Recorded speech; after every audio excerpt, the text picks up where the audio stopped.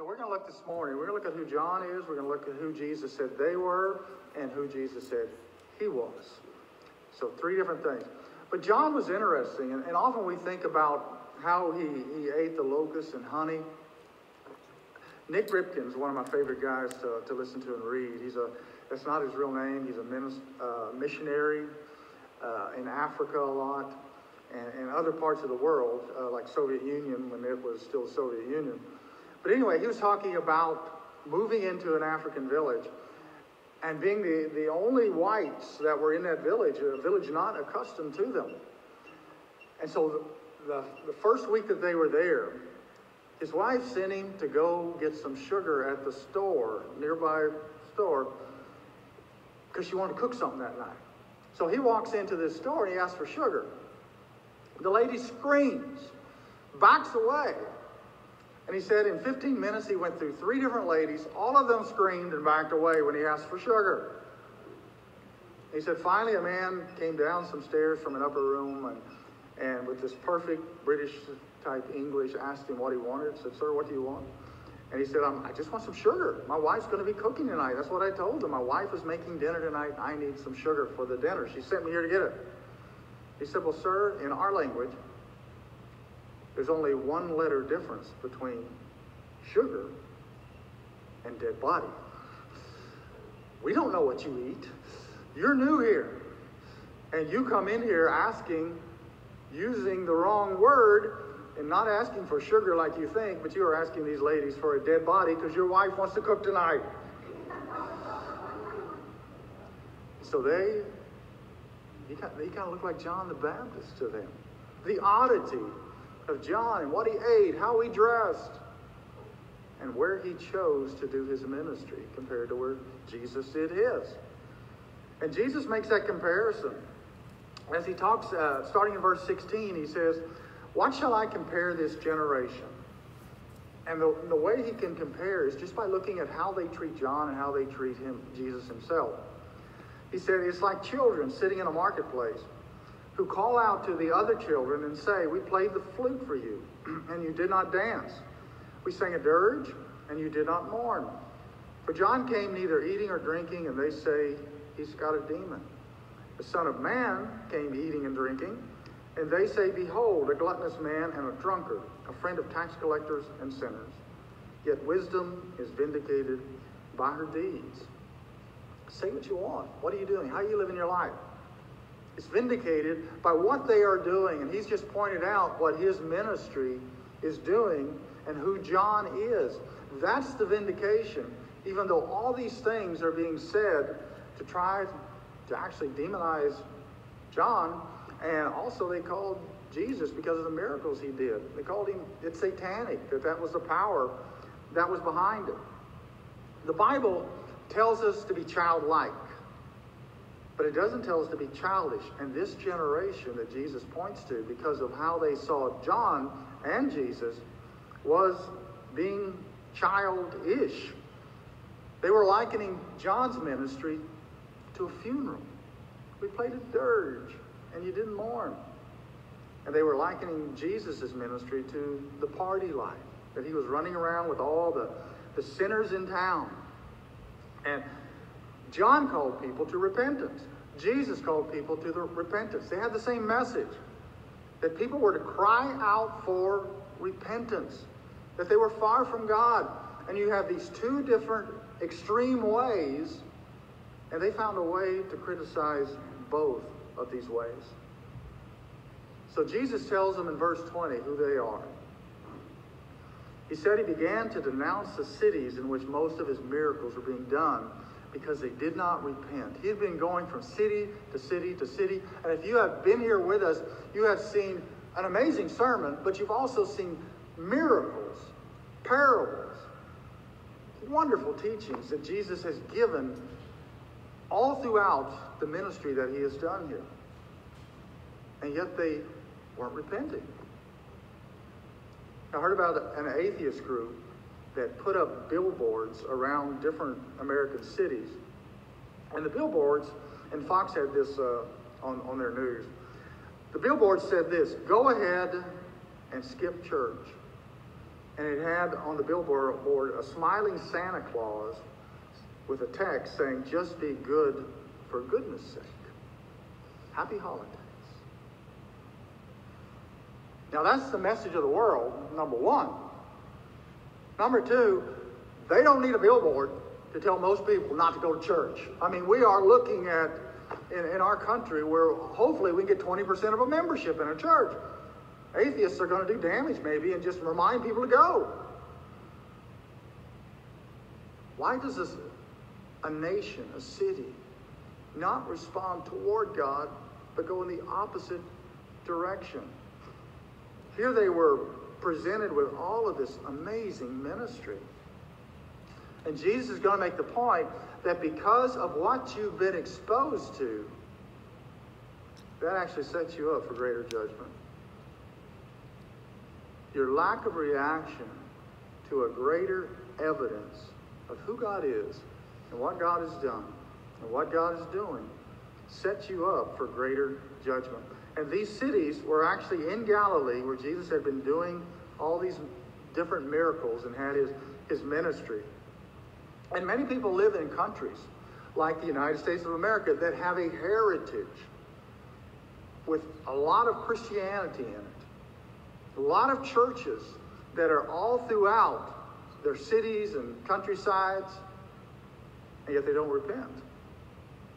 That's going to weigh against them when it comes to judgment. Many people have grown up in a family that loves God, that has been faithful. Mom and dad have been faithful. And yet they have chosen not the same direction in their life, and yet they have been exposed to that. You know, I often think, why don't people listen? Why do I have a problem when I try to communicate the gospel to people that they can just glaze over, they can yawn, they can walk away totally indifferent to things that have dramatically changed my life? How can they reject that kind of witness? But then I need to remember that there are those people who have rejected the most amazing witness possible. They rejected Jesus. Jesus came to people, and they walked away. So I shouldn't be surprised that I can think I've got the best argument, the best evidence of a miracle, miraculous in my own life or something, and they'll just walk away. Satan is blinded. Blind to the eyes, blind to the hearts of the unbelieving. And here Jesus says, "Woe to you, Chorazin! Woe to you, Bethsaida! For if the miracles had occurred in Tyre and Sidon, which occurred in you, they would have repented long ago in sackcloth and ashes. Nevertheless, I say to you, it will be more tolerable for Tyre and Sidon in the day of judgment than for you." Now here Jesus is picking out these three Gentile cities, Tyre, Sidon, and he's going to talk about Sodom, and comparing them to where he's been doing the most ministry, which is Chorazin, Bethsaida, and Capernaum, which is kind of a three-area city. It's called a triad because it was such a strong Jewish area. They even had synagogues that were built with the steps in them that were representative of the temple steps. And the synagogues were put in the prime locations in the cities. So they had all this heritage. And of course, with the Jews, you've got the Word of God, you've got a tradition, you've got the feast, you've got all this that should have made them respond. And yet they didn't. Then you've got Tyre, Sidon, Sodom. These were, Tyre and Sidon were port cities. And port cities were notorious for wickedness, where the sailors would continually come in from the sea, and they would have all this system of entertaining them. Terrible places. And yet those places also didn't have the witness that these other places with all this heritage had. In our day, we might think of some place like San Francisco or New Orleans, Las Vegas, Hollywood. Tyre was so evil, prideful and evil, that Ezekiel actually compared their king to Satan. That's how evil they were. And these cities had all of this going on inside of them. And, their behavior was so profound that all of them got destroyed at some point. But Jesus is saying it's actually better off for unbelieving pagans than for, unbelieving pagans than for unbelieving Jews. These cities were judged in time. Those who reject, like these cities of Galilee were doing, were going to be judged in eternity. It's much worse. San Francisco Bay Area, which we're very familiar with, takes the top spot when it comes to de-churched adults. De-churched adults. What once was the population church-wise to what's been de-churched. People that have walked away from the church. Following that, Seattle, Portland, Boston. What do they have in common now? Riots. Burning. Unchurched cities. The top ones. This is Varna. San Francisco, Seattle, Portland, New York, Boston, Los Angeles. And if you go all the way to 50, you finally hit a Texas city. Austin. Who would have thought? Austin would be on a list like this. But here you have rebuke by Jesus linked to privilege. Linked to privilege. Many miracles that happen. And you would think that those many miracles would result in revival, in repentance. But miracles don't always result in changed hearts. One of the things I've learned in ministry that it's amazing what unbelief can fend off.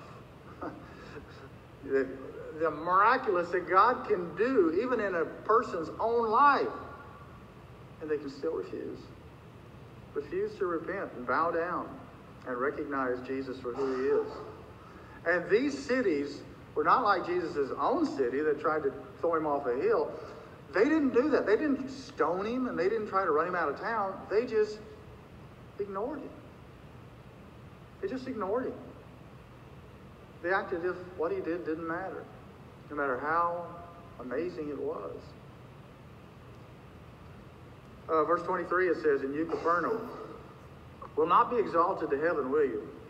You will descend to Hades, for if the miracles had occurred in Sodom, which occurred in you, it would have remained to this day. Nevertheless, I say to you that it will be more tolerable for the land of Sodom in the day of judgment than for you." Remember what happened to the land of Sodom? Fire and brimstone. It would be more tolerable for what happened to that city, land-wise, than what's going to happen to you in judgment, spiritual-wise. Jesus never went to Sodom. He never went there and cast out demons. There was a lot there, I'm sure. Healed people. He never went and did that. But he did do that in Capernaum quite a bit. There are places around the world that have not had near the exposure to God's truth, to Bibles available everywhere you can imagine. Every store, go to Target, go to Walmart, go to a bookstore, go online. You can find the Word of God everywhere. Different versions, different colors, different notes in it. It's available everywhere. Are we going to be judged more for that? I mean, we look at them as resources, as tools that we can really do things for the gospel, but are we? Are we going to be held accountable? Here's Capernaum, which was actually the home base for Jesus. This became what would be his hometown. And he's denouncing them. And when you read this, you realize that he's revealing here that there are actually degrees of judgment. Degrees of judgment. Sodom's going to be judged, but even greater is going to be Capernaum because it's a higher degree of rejection of the gospel. So it's not necessarily how many sins you have done in your life, it's how much of truth you've rejected. How much have you rejected the truth? And often your life has allowed more truth to filter your way. And yet you chose to reject it. There are, we look at rewards, so there are differences in rewards for people in eternity. And here you have Jesus indicating there's going to be differences of judgment as well. Paul said in Romans chapter 2, verse 5, but in accordance with your hardness and your impenitent heart, you are treasuring up for yourself wrath in the day of wrath and revelation of the righteous judgment of God. And again, here you have these people who have had privilege. They have lived in the day and time where Jesus and John the Baptist have actually lived and done ministry. Now, I have been blessed to live in a time of Billy Graham, of Ravi Zacharias. I can't make a long list. Adrian Rogers. It's really hard to make a list now. But I got to be exposed to that. There's accountability there. How did I react to when the filter was not so clogged? When I heard all this truth and heard it in environments of churches that really preached the gospel at one time in this country. How did I respond to that? Well, finally, Jesus said, this is who I am. Why were they not able to understand who Jesus was with all of these things going on? What is this inside of a person that makes them able to reject the gospel? Well, they reject two things. Number one, they reject the message itself. And in verse 25 and 26, Jesus says, after talking about the difference between him and John and how they were children in this generation, then he directly condemns them for who they are and how they're reacting. Then he stops, and in the midst of, if he'd have just stopped right there, it'd be like, oh, where's the hope? But then he turns everything to the hope. And he starts off by giving thanks for those who are responding to the message, even while those aren't responding, that he's just spoken of. At that time, Jesus said, I praise you, Father, Lord of heaven and earth, that you've hidden these things from the wise and intelligent and have revealed them to infants. Yes, Father, for this way was well-pleasing in your sight. Paul said, the fool has said in his heart, David said, the fool said in his heart, there is no God. Paul said, professing to be wise, they became fools. Paul also wrote, when he talked about those in the Corinthian church, there are not many of you wise in this world. We talk about it's hard for a rich man to get to heaven because he depends on that wealth and security. It carries over to people who think they're smarter than the simplicity of the gospel. They're going to figure out their own way. And we've all run into somebody who's just too smart. They demean you. They look down on you. Boy, you are stupid to believe that. Professing to be wise. And the context of that is they rejecting God by all the evidence that God had given them in all of creation and the very inside of us with eternity in our hearts, as it says in Ecclesiastes, that we have been geared to religion to seek after God, as Acts 17 says, that we might grope for him and find him. And yet they're smarter than that. They're smarter than that.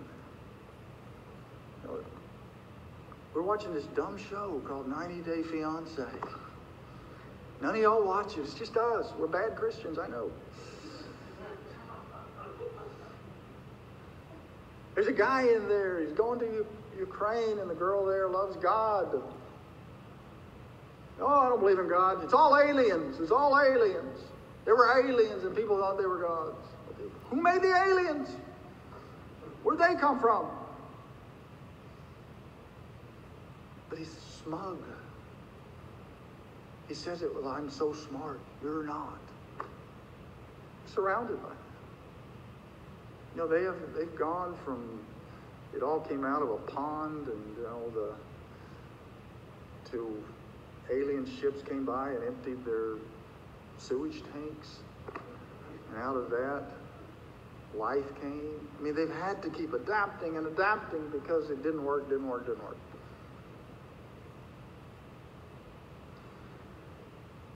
And Jesus comes along and says that because they think they're wise and intelligent, sarcastically saying that, it's been hidden.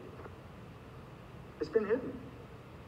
And that was well-pleasing to God, who hates pride. That in our pride, we would find him. We become his children if we're going to find him. That's why he says here, you've revealed it to infants, to those who are willing to humble themselves. And they reject not just the message, they reject the man.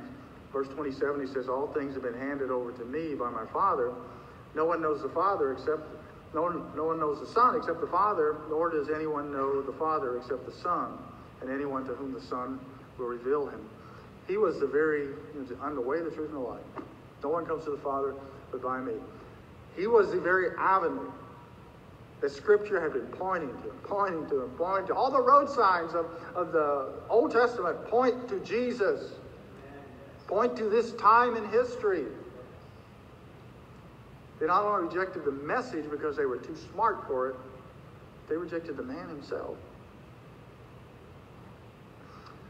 You think about when you're witnessing that miracles, as I've hinted to, miracles aren't as powerful as we think they should be. Jesus told the parable about the rich man and Lazarus, and the rich man in torment said, can you please send somebody back from the dead to show my 5 brothers? And the response was, if they don't believe the law and the prophet, Moses and the prophets, then they're not going to believe even if someone rises from the dead. And they didn't. They rejected Jesus in his testimony even after his resurrection. We think miracles are going to do the deal, but Satan can mimic miracles. He can mimic it. And in the last days, there are going to be signs and wonders that lead people astray. And we're warned in the Old Testament law that when somebody does that and then they lead you in a different direction of God's revealed truth, that you are to reject them as false prophets, even though the miracles happened. We live in a supernatural as well as a natural world. And the supernatural is not limited to God and good angels. There's the demonic out there as well. And not only miracles, but crowds don't mean you're getting it right as well. You had many people who were following Jesus out of excitement and the miracles that he was doing and what they were hearing. But here he's saying, you're no closer to God. You're no closer to God. They're going to be of that group that he's going to have to say, I never knew you. Even though you thought you were following, but you were following under your terms and not my terms of repentance. Now you have verses 11, 28 through 30. If there's any verses you probably know, these are the verses. Come to me, all you who are weary and heavy laden, and I will give you rest. Take my yoke upon you, learn from me. I am gentle and humble of heart. You'll find rest for your souls. For my yoke is easy, my burden is light. After he's told them who they are, how they've rejected John, how they've rejected him, and how bad that is, what that means, that they have, in their so-called intelligence, that they have not repented. And he turns around and he gives this amazing invitation. It's not too late. Now you know what the problems are. Now you know the invitation has to be a simple coming to me. He didn't say come to religion. Go to the temple. Go to church. He said come to me. Come to me, all you who are weary and heavy laden. Bring your burdens to him. There are people trying to figure out what to do with their burdens. Everywhere. They take their burdens to the bar. They take their burdens to alcoholism. They take their burdens to some addiction after another. It helps them escape for a while, but it doesn't get rid of the burden. It just puts a little more weight with it. Jesus said, bring your burden. Those burdens that come with being human are meant to entice us to move toward a solution that really works, which is Jesus Christ.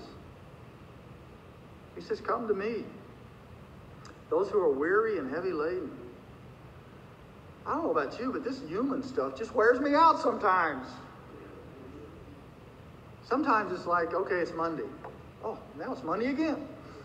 Every day one after another. Monday, Monday, Monday, Monday. Where did the rest of the week go? I mean, where's the other days? They're not here anymore. Because you're weary and you're heavy laden. And supposedly this happens most often to those who are in their 40s, but they don't get it all. All of us get it. Wait till your body starts doing weird stuff. When you get a little older than 40s. Someone said that life is like wrestling a gorilla. You don't rest when you get tired, but you rest when the gorilla gets tired. But he never gets tired. He's always got another hold to put on you. He's constantly wrestling, and that's what life is like. It just never gets tired. And people who are here are weary and heavy laden, they are ready to rest. Now notice, the rest that he offers is not that I just got to get a good night's sleep tonight. That'll help. That'll fix everything. That's not the rest you need. Rest for your souls. You can get amazing sleep, and your soul is still worn, heavy laden, weary. It's just weighted down. It's never going away. How do I fix what's going on inside of me? Jesus said, come to me, and that he will give us rest. We can't go buy it somewhere. He's got to give it to us. Now, that sounds good, but then his way of giving us rest. Now, the way I'm going to give you rest is I'm going to put a yoke on you. And if you're not from Oklahoma, you don't know what a yoke is, right? I know what a yoke is. You got to put two oxen together, link them up, so you can use both of their power in unison. He says, take my yoke upon you. We want to take a lot of things from Jesus, but taking his yoke, I want to take, you to get rid of my burdens, but make life easy, and all these other messages people are hearing today. We're not asking, give me the hardest life you can give to me. We don't ask for that stuff. To take his yoke. Again, it was put on an animal so that animal could pull, link to another one, and taking that type of thing upon ourselves, Jesus says the end of that will be that you will learn from me, for I am gentle and humble in heart, and you'll find rest for your souls when we're in unison with him. Rest. Rest has been skewed. Rest is a word all the way back to the first chapter of the Bible, where it says God rested after the 6 days of creation. Now, do you think God was saying, man, I'm tired. That wore me out? That's not what rest is all about. And you go into, even today in Israel, on the Sabbath, there are certain neighborhoods, if you drive through those neighborhoods, you're not supposed to be moving around. They'll throw rocks at your car for being out and about on the Sabbath. You're only supposed to travel so far.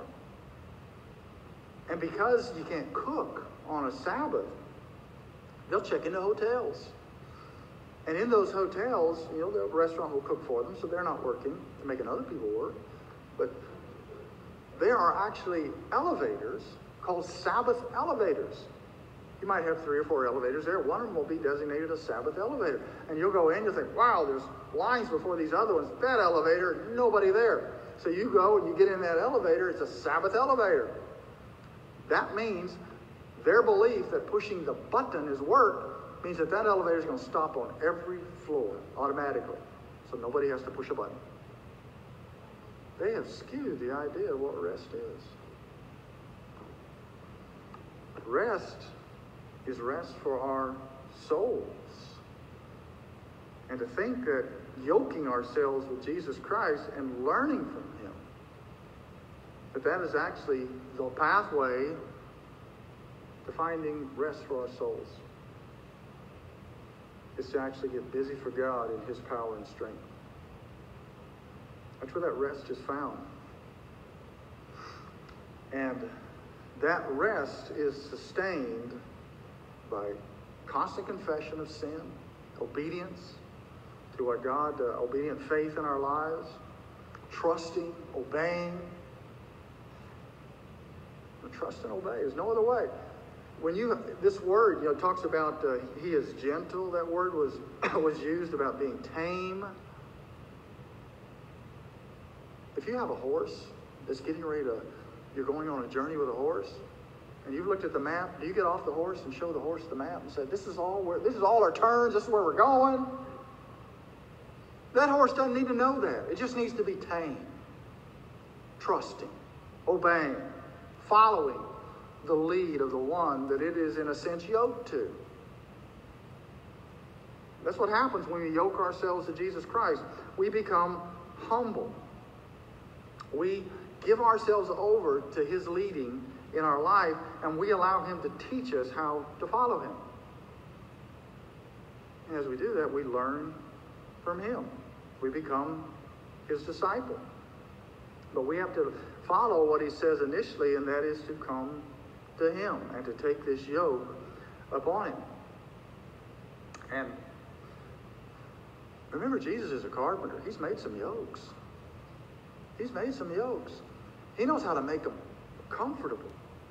And whenever a yoke was made for an ox, that ox would be brought in and measured, and everything would be prepared, and then be prepared while the ox was taken away. Then the ox would be brought back, and it would be put on this ox. And if it was a young ox,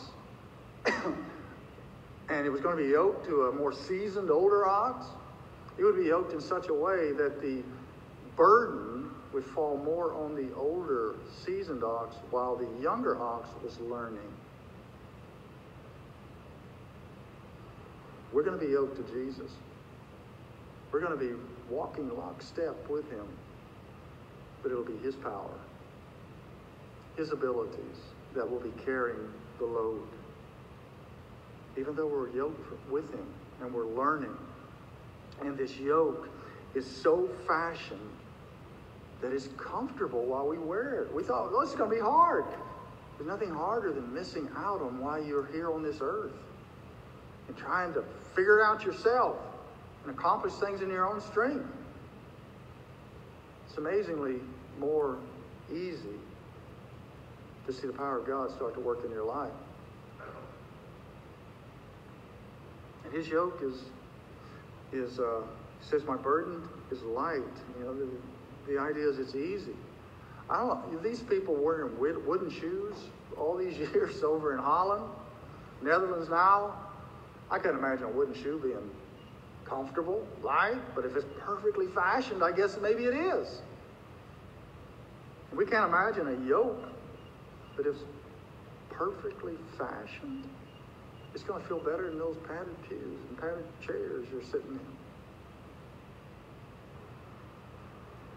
The Pharisees like to put burdens on people, not lift a finger to help them after they put the burdens on them. And Jesus comes along and tells them, I've got a tailor-made yoke just for you. And it's going to be light. It's not going to be like the Pharisees that you've been used to, putting these heavy burdens on you.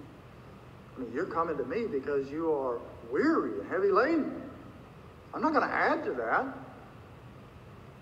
I'm going to take that burden off because I'm going to share, in a sense, share. You're going to be representing me, but I'm going to be carrying the load. I'm going to be the power behind your life. The Bible says that all of us like sheep have gone astray. We've turned aside each to our own way. And when we do that, we lead a life outside the yoke that's usually ends up with burdens, misery, and pain. Nowhere to take those burdens that works. Jesus said, bring them to me.